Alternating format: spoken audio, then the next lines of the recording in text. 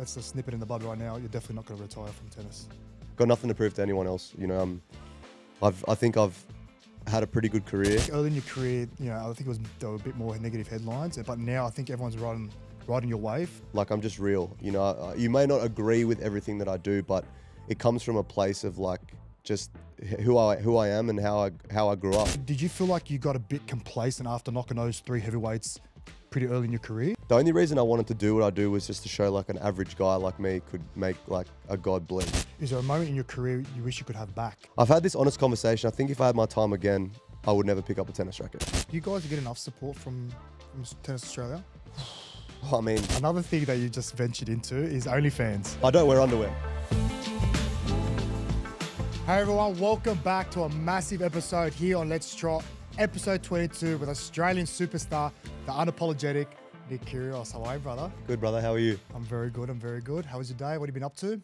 Oh, not too bad, man. Flew up from Canberra just for you. Had to clear a lot of things out of my schedule, but anything for you, man. I really appreciate that. Tell me, do you watch much of the NRL? Got a team? Look, I grew up in Canberra, so the easy answer would be the Raiders, but you know, my mum and dad, they watch it religiously. You know, every time the NRL's on, I'm walking in, they're going crazy. But I do keep in contact with some players. Jerome Luai, Latrell Mitchell. So look, if I had to put my finger on it, I'd probably. I like Kalen Ponga as well. A little shout out, but I think I like the Rabbits, man.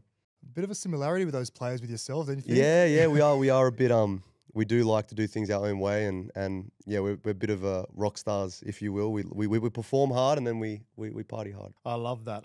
And tell me about your new show, your new podcast series, Good Trouble. Love the name, by the way. Appreciate that. How did you land in that spot? Yeah, I mean, look, for me, tennis was always one medium of communication. I don't think tennis really, if I say to someone I'm a tennis player, it doesn't really represent who I am as a person. So I always wanted to do something like Good Trouble to kind of show the world that I was able to connect with other athletes or, other, people like Gordon Ramsay. Like, I never thought, like, I'm a kid from Canberra. I grew up in Canberra, and the fact that I'm able to sit next to people like Mike Tyson and Gordon Ramsay and have a chat and get to know about their journey and hopefully highlight some things to help others in their journeys is pretty special. So I think that's just another way that I can kind of affect the world. But yeah, man, it's exciting. A lot of work behind it, but it was worth it. I think that's what I love about you most. Like, you definitely haven't forgotten where you come from. And talking about all those stars on your show, is there one particular celebrity that stands out for you on this show so far? I'll tell you one that I'm really excited for is Charlie Sheen. Oh, that one. Yeah, that one's gonna be good.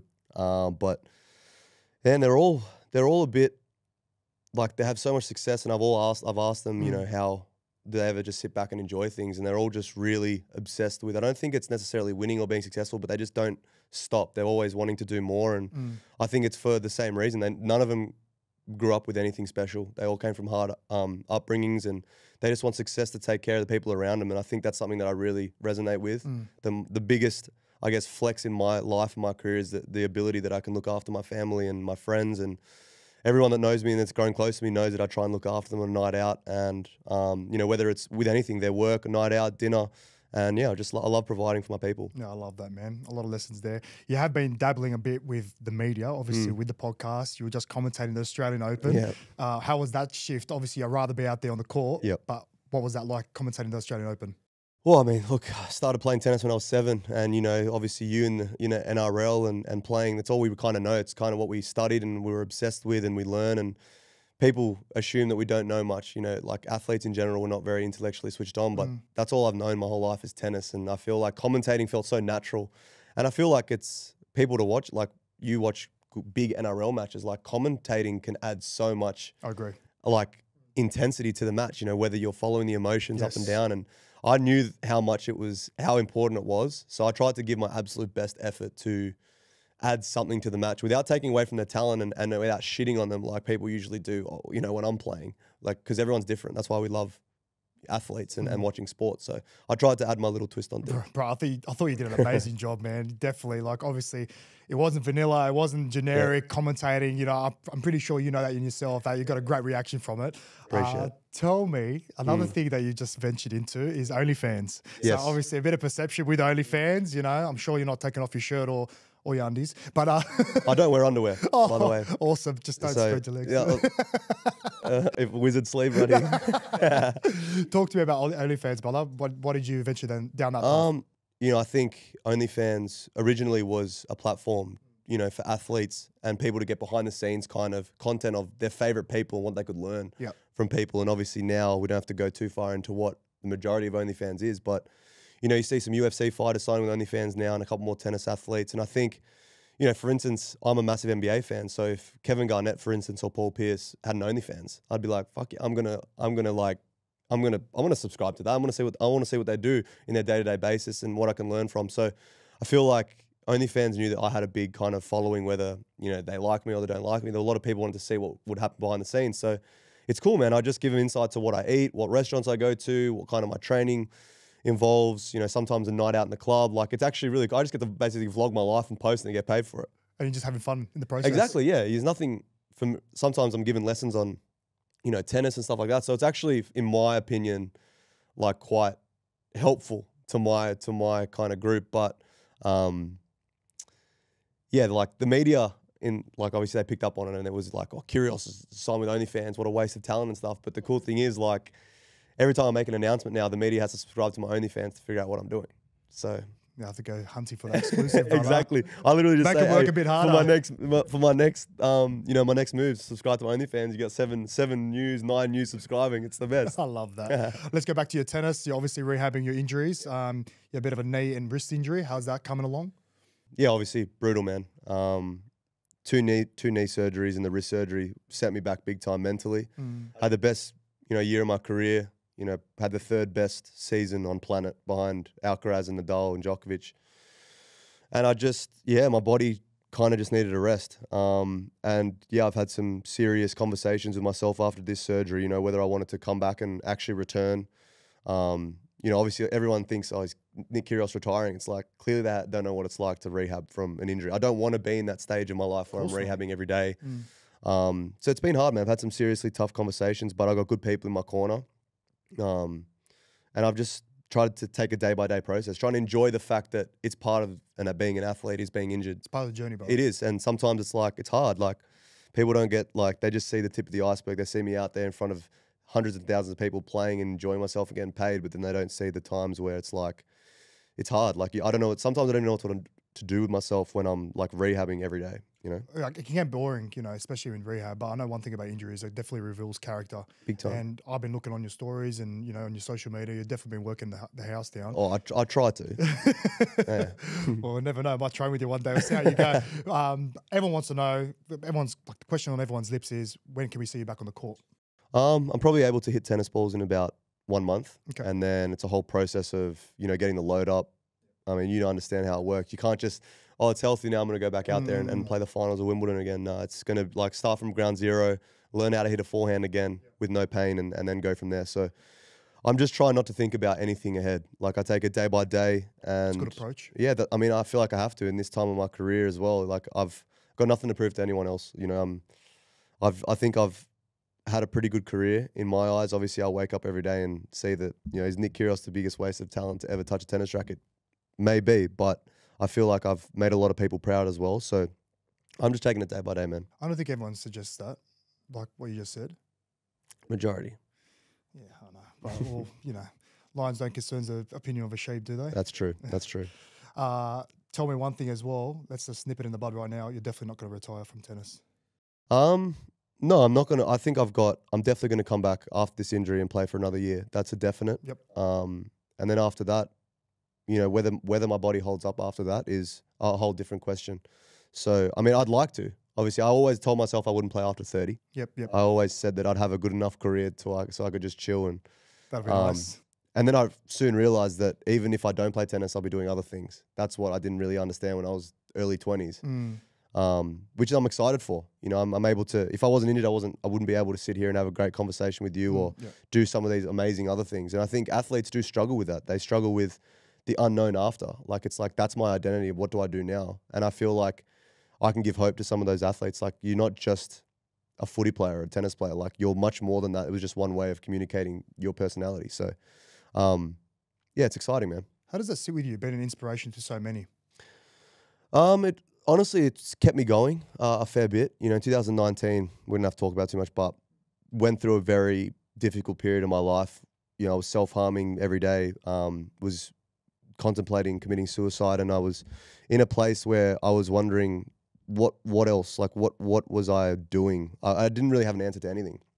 And then I realized that a lot of kids look up to me, and then they do come to me for advice, not just on tennis, but just life. You know, I'm able to affect and give people hope. Like, I was an overweight kid from Canberra who was not athletically gifted at all. I literally didn't come from much, and now I'm able to do all these things, and I think it just gives people hope. So I think the fans and the people that continually reach out and support kept me going through that time. That was a big one. And I love it now. I love that I'm able to help as much as I am. I'm sorry you had to go through that first. It's okay. I wouldn't regret it at all. I mean, I don't regret feeling that way and going through it, because I've definitely grown through that period of my life. I love that, brother. I love that. I appreciate you sharing that Nah, personal story. How's your shoe game going? Yeah, it's good. It's good. Jordan 1s are my favorite shoe. Not mids though. It has to be lows or highs. That's the only shoe I wear.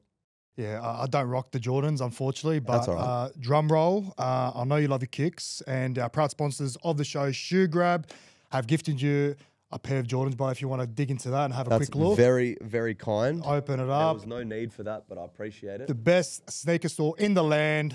Alrighty, let's have a look at these SHOEGRAB. bad Let's boys. check it out, brother. Oh, all right. I don't mind a bit of this action. That's you to a T, bro. Yeah, they might have to. See, I admire those, but I can't rock them. Yes, you can. You put a pair of jeans on with these, with your legs. Like, they look sexy as. Speaking about my legs, you know, like size 13 foot, Yeah. but not long at all. Nah, you look good in these, Like, bro. look at this. My foot is almost the size of my shin. That's the problem. Fair enough. I didn't think about it like that. But these are definitely going to get a run tonight in the club, let me tell you. I love that. Appreciate it. Thank you. Thank you. Let's talk about a bit about your childhood. Obviously, growing up playing tennis and basketball. Tell me what made you want to pursue tennis rather than basketball? I hated it. I didn't want to pursue tennis at all. I would have given up, and I would have never played again. I was playing basketball. Basketball was my first love. Had a basketball court, a basketball hoop outside my house, and I used to just play it every day. I used to just want to finish school, finish tennis, go play it, go shoot some hoops on my own. And then at 14, my dad basically came out to the cement paveway and was just like, look, we're gonna just give away basketball. Like, we can't do both. We're gonna pursue tennis. Because I was tracking pretty well on both. You know, I was playing for Canberra for basketball, and obviously I was doing a bit better tennis wise. And then he's like, look, we're just gonna pursue tennis. And to this day, it's probably one decision that it was completely out of my hands. I didn't have any say about it, and I just did it, and it's probably the best decision I ever made, obviously. Definitely no regrets there. Yeah, but yeah, it was all my parents, man. If they wasn't for them, I wouldn't be here. Because I was going to say, like, the enjoyment I find you playing basketball rather than tennis, big difference. I definitely feel like basketball is your passion. You obviously enjoy watching the game. You enjoy playing it. Yeah. Is that a fair observation? 100%. I feel like when I play basketball, I'm just meditating. I go out and play for 2 hours. I don't think about anything else, just competing. Yeah. Putting the ball through the hoop and then being with my mates. And then as soon as I step off that basketball court, I'm back to the stress of Nick Kyrgios, you know. And on the tennis court, it's like, it's a disaster. My mind's moving at 1,000,000 miles an hour, and basketball was like the only release I had from everything. Yeah, that's wild. Yeah, so tennis it's been successful, but it's caused a lot of stress at the same time. Oh, sorry to hear about that. But you are a part owner of South Melbourne, Phoenix. Yes. Could we see you on the court one day playing for them or what? Possibly. I reckon I could. Hey, you reckon? You back yourself? No chance. We didn't. No chance.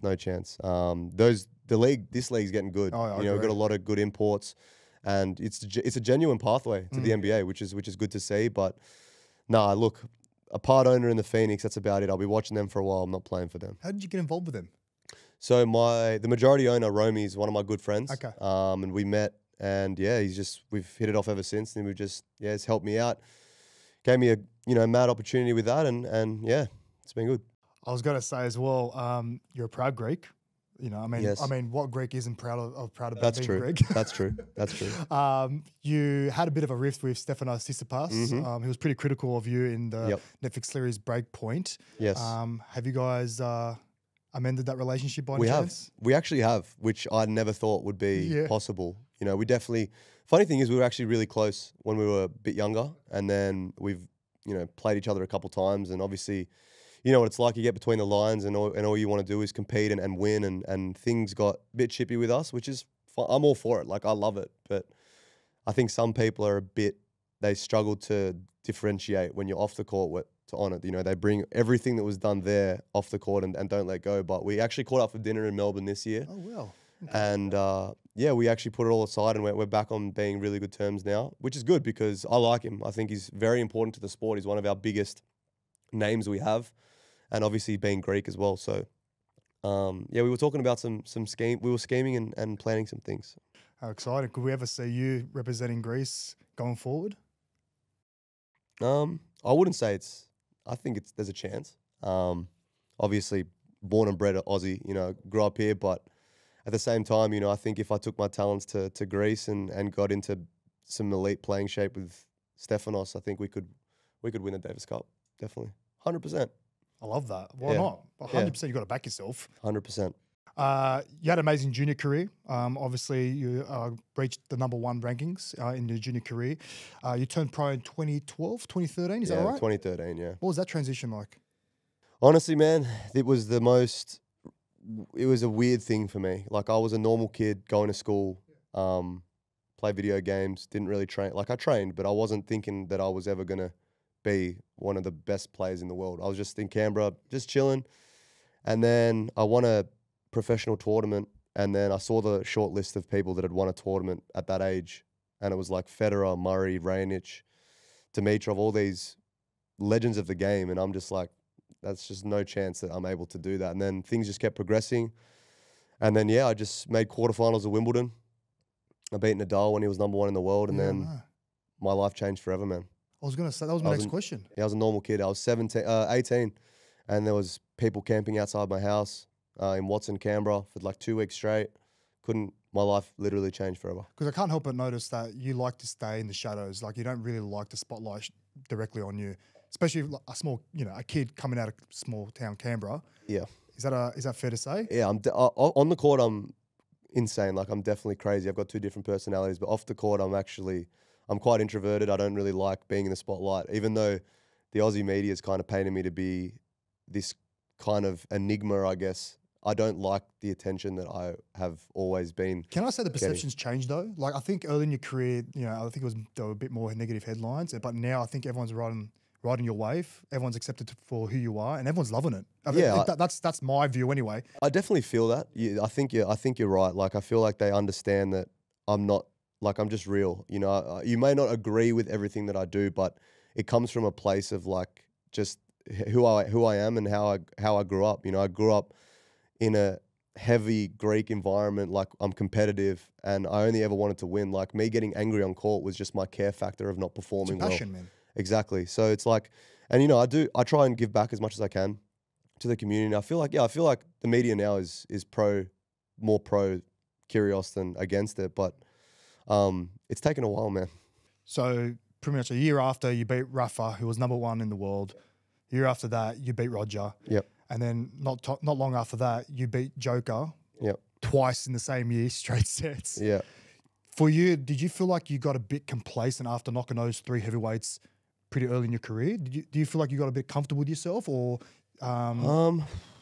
It was a tough one. It was almost like I never took myself seriously enough. I think it was a part of me that I may come across as super confident, but I'm not. I think I never really believed in myself that I could win a Grand Slam or I could achieve things that other people had achieved. So I think when I beating Rafa, Roger, and Novak on my first try, it gave me confidence that I didn't have as a person when I was on the court. But I don't think I got complacent. I think I just struggled with like accepting it. But I don't think I was ready to fill the shoes that people had like, I wasn't ready to fill those shoes. I wasn't ready for the media.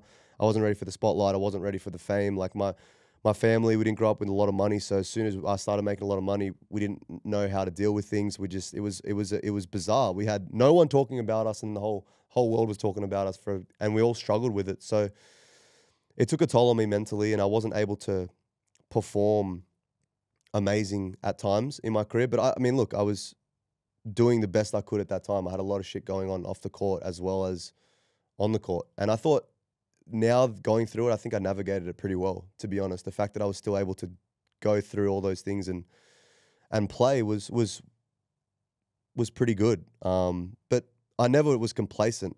I think I just wasn't ready mentally to take on the mantle of, you know, what everyone wanted. Because it wasn't just Australia, it was global. Like what you did was nothing short of extraordinary. Like knocking off those three players who are arguably the three best players the past 2 decades. Yeah. You know what I mean? Was any of those three someone that you looked up to as well? Not at all, bro. All my idols were basketball players. All my idols. I mean, I like Joe Wilfred Songa. He was a tennis player that I kind of resonated with a little bit, but the only reason I wanted to do what I do was just to show like an average guy like me could make like a god bleed. Literally, like when you look at Federer, Novak and Rafa, like you look at those athletes as some of the greatest people to ever touch a sport, like play a sport. Yeah.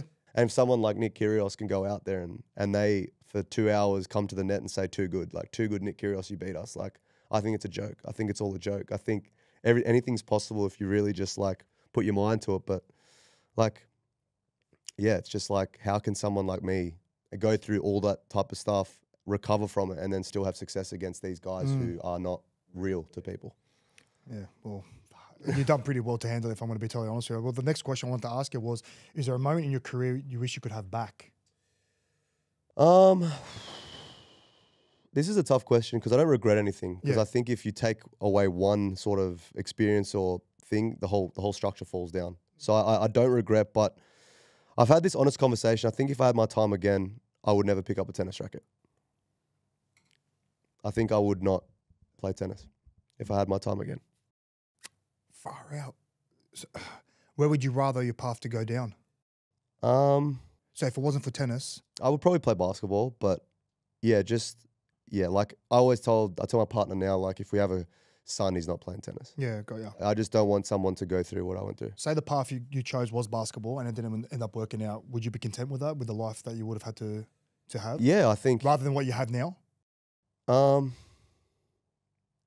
That's a tough question because I fully understand that what I have now is a lot of people aspire to be to be where I have, worked my entire life to be. But like I still have friends to this day, or like people, they think it's very simple. They think I wake up, I play a bit of tennis, I make money, I travel the world. They don't really understand anything that goes into it. Like, and most of these people don't even make their bed. Like you're almost sacrificing your life, like taking up a professional career. Yeah, you got no privacy. You're under the spotlight 24/7. You can't literally have any misdemeanors. So I get that part, but people also say then it's a pretty good privilege that it is, definitely. And I think it's a hard one because I love what I'm able to get out of my career and I love what I've been able to build for others. But at the same time, like, to have an inch of privacy would be nice. I agree with you on that one. Not that I'm anywhere close to you to your status, but you've said it before. Like commentators, fans, counterparts have been pretty critical of your game. But let's be honest, telling Piers Morgan to eat a dick was one of the most satisfying moments in your career. Yeah, 100%. That was honestly, and then the fact that I actually jumped on Piers Morgan's show and we actually went head to head against each other. How did that come about? I don't fucking know, man. And then like he started with that. He was like, he read what he said to me and I just said, yeah, eat a dick. You looked straight down the barrel like, yeah, I did. I said eat a dick, and he was like. Yeah. Because I was like, oh. Well, I lost to Andy Murray, centre court, Wimbledon, and I got smoked. Like I wasn't feeling good, and I remember I was walking to Chipotle in America, this Mexican joint. I was having like 5 Coronas, and I just opened my Twitter, and I'm just like, Piers Morgan, or Kyrgios, pack your toys and get out of London. I'm like, bro, eat a dick. Like I was just like, I got a guy here that doesn't look like he's ever ran in his life, telling me to do that. Like, I'm just like, bro, I'm not even hearing it. And that's when we actually went one-on-one against each other. At the start of the interview, he was like, look, I couldn't stand you. And then by the end of it, he was like, you and I are very alike. I'm like, yeah, because you see what the media put out for 30 seconds of a tennis match, a 4-hour tennis match that you see 30 seconds of it. You never had a conversation with me. It's like, you're just completely judging someone on It's fucking crazy, man. It's like with all athletes, right? So as soon as you meet someone that you can't stand, you know, by just watching them play and do their thing, Have that snippet. have that one moment with them one-on-one, instantly change. Like I know you love your NBA. Like Kobe Bryant was a perfect example, right? Everyone hated Kobe Bryant the way he played. Like he played with so much passion, aggression, maybe a bit of arrogance. As soon as you have to, though. Yeah, 100%. Yeah, people that don't play sport, they don't understand it. They have no idea about it, and I think. Bro, for me, the Australian media painted me to be such a thing that I wasn't. It was a struggle for me because even when I met my partner that I have now, like she already had a preconceived idea 100%. of how I was. It was like, and she said that, she says, I thought he was going to be volatile. I thought he was going to be arrogant. I thought he was going to be like being a volatile as a partner, like already having that preconceived idea, like I'm behind the eight ball. I'm just going to be like, oh shit, what do I have to do to and then I just said, I just need her to hang out with me one time. And she's like, wait, you're like so different to how, and I'm like, yeah, that's what I've been dealing with for the last 12 years of my life. Every time someone meets me, they just think I'm a nutcase. It could be exhausting. It is, and bro, it's cost, now it's okay because it's kind of grown legs and it's been successful, but it cost me millions of dollars, like with sponsors, because they thought I was a certain way when I wasn't. Well, you've traveled pretty much across the whole globe. Yeah. Is there one tournament that stands out for you that you love playing in? I think, yeah. I mean, look, Wimbledon for me is the biggest tournament there is. And I think non-tennis fans even know what Wimbledon is. You know, like people that don't even care about tennis. Like if you've won Wimbledon, you become tennis immortality. And that was my thought process about it. You know, I don't fit into Wimbledon at all. It's like I'm like a snowman in the desert there.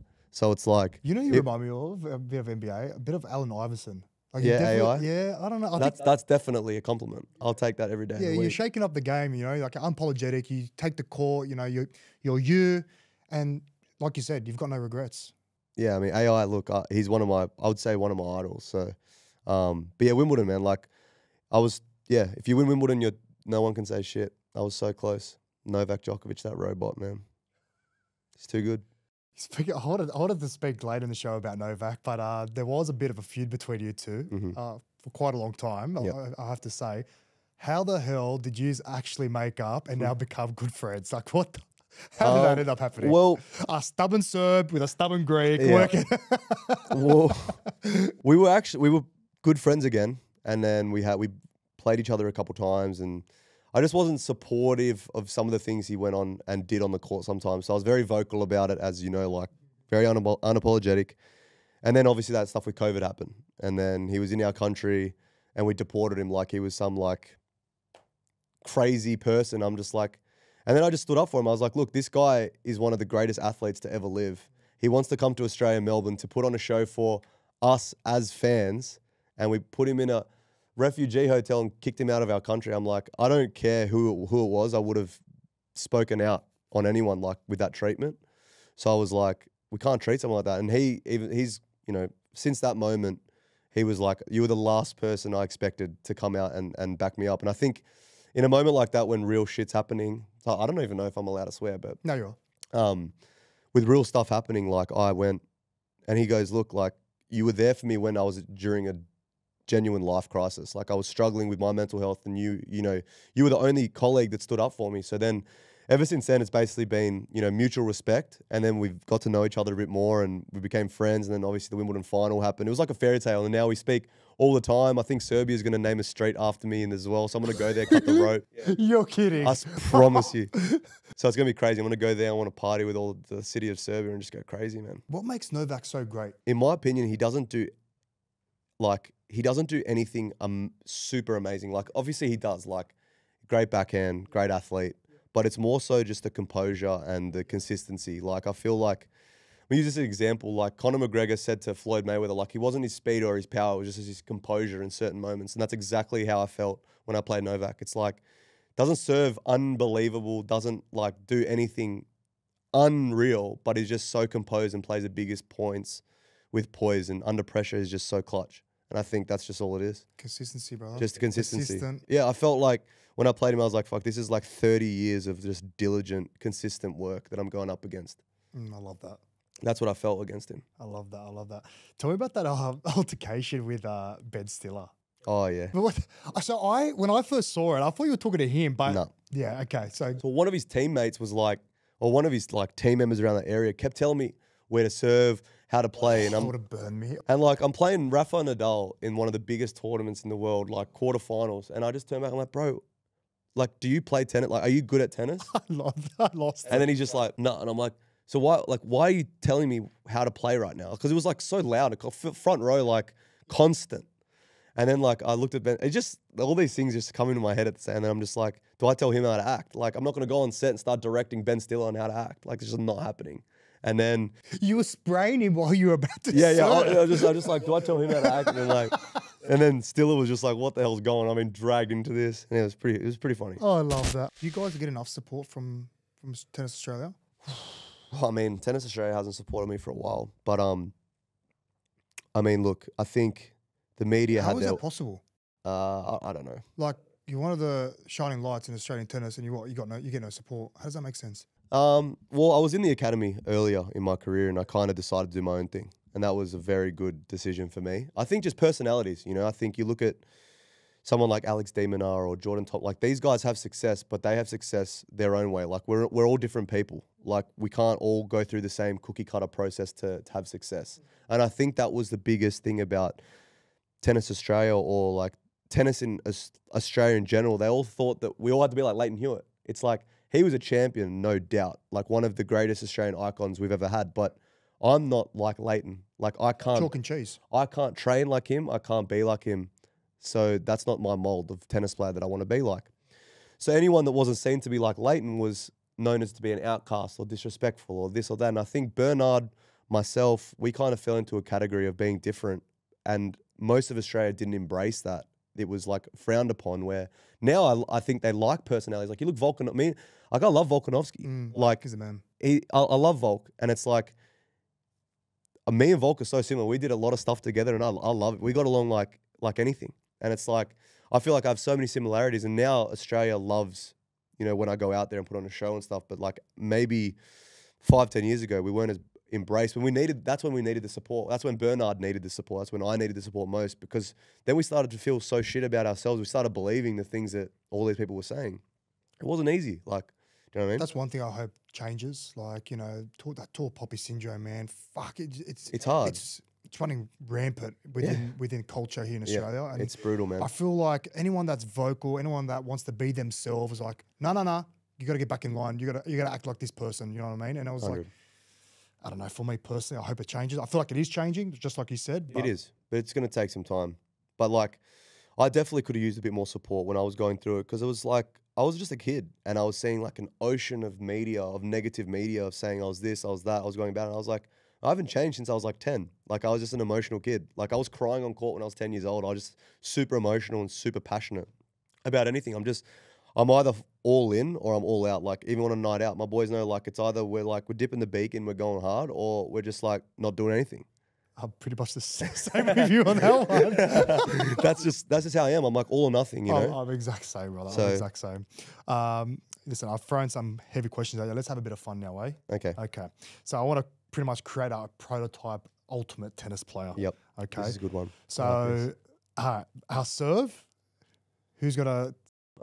Serve, I'll take myself. Since I got to throw myself in on one of these, I think I do have pound for pound the best serve. It's hard to argue with that one. I'm not super tall for a tennis player this day and age. I'm not super tall. You're not super tall. No, I'm probably above average, but I'm not super tall. Like there are some Medvedev 6'6". Is he? Yeah, there's some big, like Zverev 6'6". Like there's some big boys out there.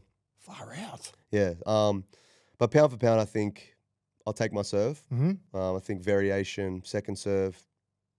Yep, first serve, rhythm. Yep. Love that. What about our backhand? So is it past players or is it just all time? All anyone. time. So Kyrgios serve, forehand. This one's. I'm going to leave forehand for now. Backhand, I'll take Novak. Okay. Hands down, the best backhand to ever play the game. Redirecting backhand line, backhand cross court, movement, can turn defense into offense with one shot. So rock solid, easy, not even a question. Mm-hmm. Slice, Federer, 100%. Like best slice to ever. Federer slice. Speed? Speed, I'll take. Pure speed, I'll take de Minaur, Alex de Minaur. Yeah, wow. arguably probably one of the most rapid guys I've ever seen on a tennis court. Change of direction, court coverage, Alex de Minaur, speed. IQ? IQ,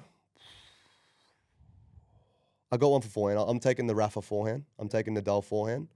I think he's got the most dangerous forehand to ever play. I think if you don't hit a ball to his backhand side with some interest, he's running around it in that forehand. I saw one cracker forehand from you. I can't remember the opponent you were facing, but he hit it so good. But you just went bang. Yeah, my forehand from time to time gets a bit naughty, but no, Rafa forehand, Djokovic backhand, Federer slice, IQ.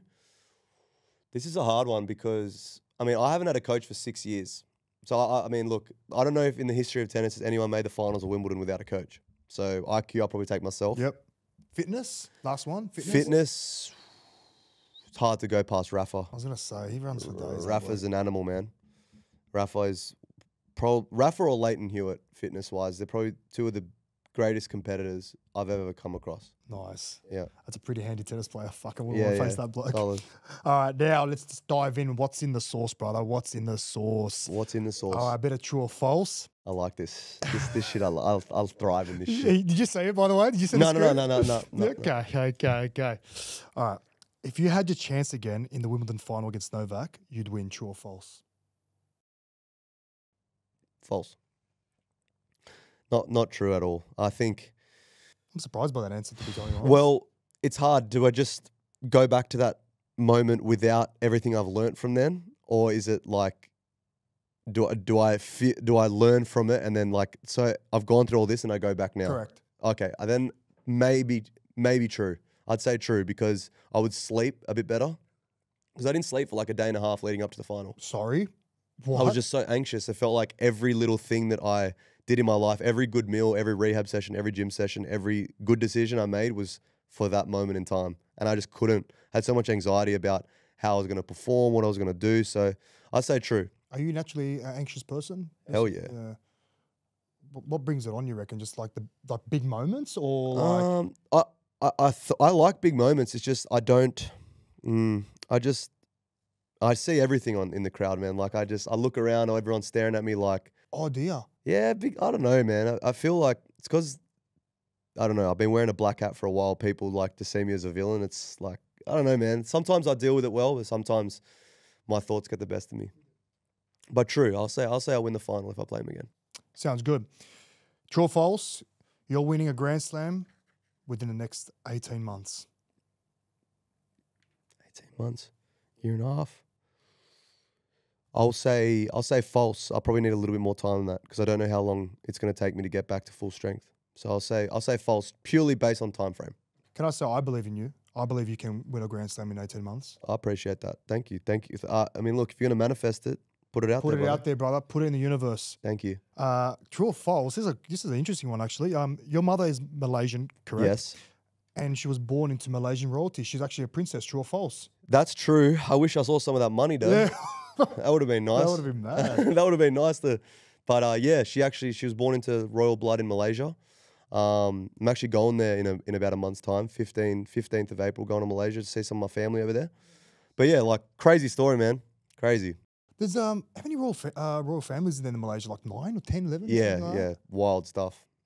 Wow. Yeah. Do you know the back end story? I don't even know the backstory, to be honest, that much. You know, I literally haven't met, I only know my cousins from Malaysia, but her side of the family, I haven't really met that much. It's crazy.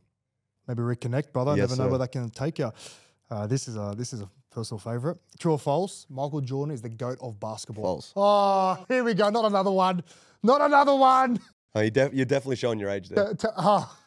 You're definally showing your age I'm only there. 5 years older than you? Yeah, you're definitely showing your age there. All right, why? Tell me why. Who is the GOAT, I should say? The GOAT's LeBron James. It's just like the GOAT is Novak Djokovic. But there's no LeBron James without Michael Jordan. Like, I'm not saying, like, the prettiest to watch is probably Michael Jordan. Like, would I rather watch Michael Jordan, LeBron? Probably. But how can you, like, what did he do better? Like, you got to say that majority of players that play now are better athletes, better quality. Like, as any sport is. Like, I'm not going to sit here in 20 years' time and say, like, oh, I could still mix it up with these youngsters. Like, I couldn't do that. Like, it's just like LeBron statistically is the greatest player to ever touch the ball, and that's just the way it is. And he's not even slowing down. Yeah, I know. Like there's people, and then people say, "Oh, longevity." It's like people just say longevity as if they know what that is. Like, bro, the diligency that LeBron James is 40 years old and still one of the best players in the NBA is ludicrous. Yes, I agree. I agree with you on that. But I'm just saying, like Federer is prettier to watch than Novak on the tennis court, but Novak's just better. Like Novak wins more. He like statistically is a better player. But like Federer is better to watch. It's hard with the GOAT debate. Like you can't expect a player like currently now in our era to be better than... So if your life was on the line, you'd take Jordan over LeBron for one game. Oh, if my life was on the line, like everything. Are you the interviewer now? Like the face of humanity is on the line, and you had to build a team with one of those two people. I am taking Jordan all day. That's wild. That's actually wild. Really? That's wild. Next question. Okay. Let's move on. Let's agree to disagree. True or false? I'll be able to return one of your serves. False. That's absurd. Whoever wrote that needs to be fired. All right, you know what? Let's put your money where your mouth is, brother. Brother, I'm serving, bro. Okay, let me put it this way. Can I ask, how fast is your fast? My fast serve is like 236 kilometers. Okay, so wait, can I put it this way? So I played Rafa 1 year, right? And I hit like 39 aces past him. So he didn't return my serve 39 times. That's Rafa Nadal. What makes you think? Why are NRL players like this, bro? You know what it Ponga, is? So I had this conversation with Kalen Ponga, right? He goes, so the person we're working with goes, so who would translate to the other sport easier? I'm like, look, I'm not saying I could run in the front lines with like Petro Civoniceva, but like I can pass, I can run, I can like play. I played touch, like I played decent. I'm not like uncoordinated, but if you put a tennis racket in Kalen Ponga's hands, the guy's got no hope. I'm not going to All right, let's do this. As soon as I'm healthy, we're getting you on court. We're doing content. 100%. You know what? You come into my world, we'll get your foot in your hands. No, but I'm not saying I could wrap you up from your legs. I'm not saying I didn't say that. I'm just saying, like, there's zero chance you're returning one of my serves. I really try to picture that moment, like you know the satisfying feeling when I hit that serve back over that net. Oh, look at these forearms, brother. Look at this forearm. Bro, it's about reaction time. Yeah, I know. You're not your forearms. I'm a winger, brother. I'm a winger. I was made for reactions. All right. We're doing it then. You know what? You pick a date, you pick a location, I will be there. Done. Fuck, that's funny. So our last guest was Brian Thorpe, ex-teammate of mine, 3-time premiership winner at the Panthers, one of the best wingers to play the NRL. He wrote you a specific question for you only. Alrighty. You've got the honors to open it up, brother. Let's do it. I have no idea what he wrote. And can I say it could be absolutely anything. Fine. I'm actually scared to... So he didn't know that it was me? No, didn't know it was you. That's interesting. Man, we've had some absolute... I like this. This is a very good...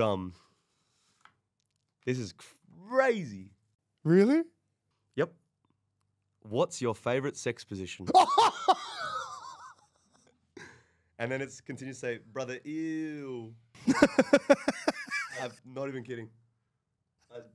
I hate you, Bizza. I hate you so much, bro. I mean, look, I'm very willing to. Listen, I can't answer it. But we've got to listen. Under 18s, switch off right now. But for our over 18s, you're free to share this answer. So, what's your favorite sex position, brother? Ew. All right. Look, I'm a very adaptable person. I play tennis, so we play in different countries, different time zones, different diet, sometimes at night, sometimes early in the morning. So I couldn't put my finger on one. I'm a very versatile person. That's a very calculated response. You know what? Very calculated response. Very calculated, yeah. You know and what? that's it. Kept like, the PG rated. That is. I have. I adapt to, I'm actually crying.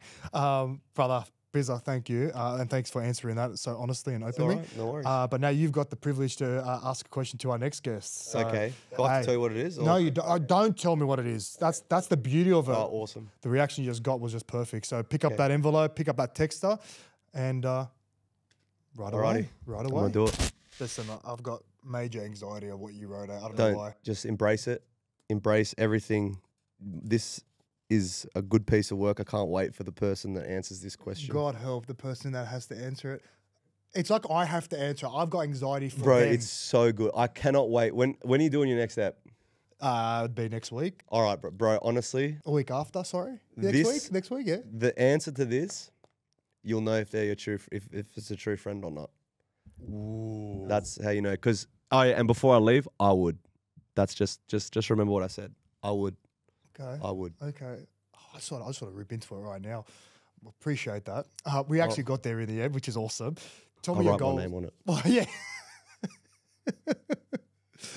Tell me, brother. Tell me. I'm sure you got big goals for 2024. What are they? Goals. Obviously, get healthy is a big one. Yes. Like, I do want to get healthy because I've probably been playing in pain now. Like, and look, as athletes, we're never 100%. So, but I do want to get at least 70% healthy so I can take the court again and get out there and do what I do best. But now I'm not a huge goal setter. I think I just try and wake up every day, try and be a bit better. And yeah, just continue to be productive, bro. Be productive. Well, complete opposites on that part. Like, I have to write down goals. I have to like make sure I'm eating right food, getting enough sleep. I think early in my career, like after my debut season, I kind of got a bit carried away, if I'm going to be totally honest, especially so 2012 I debuted, 2013, like, and I was going out to the Sheaf on Wednesdays. That's the best, dude. The Wednesday nights are the best night. Yeah. Yeah. But ask Matty. Looking back at that, it probably wasn't the right thing to do for me. Yeah, anyway. I mean. Yeah, I know. But it's learning. Yeah, exactly. But yeah, when do you reckon roughly you can get back on that court? Yeah, I'll be back in about a month and then I'll just build up from there. Yeah. But look, man, just ride the wave, baby. Waking up every morning's a bonus and just trying to be better, man. Got anything coming up you can share with our viewers? I mean, obviously, Good Troubles, episodes are popping out every couple of weeks. I've got the whole first season done. All the episodes are ready to go. But yeah, man, just make sure you sub to the OF. It's really behind the scenes stuff that you need to be seeing. And that's it, man. Don't wink at the camera like that ever again. I love that, brother. Hey, honestly, thanks so much for coming to the show. I know you're a busy man. I'm looking forward to hitting the town once or twice with you. Got to get permission from the missus. 100%. I already got the permission slip slide. So, you know what? I think tonight's a good time. All right, let's do it. I'm down. Thanks again, guys. No worry, bro.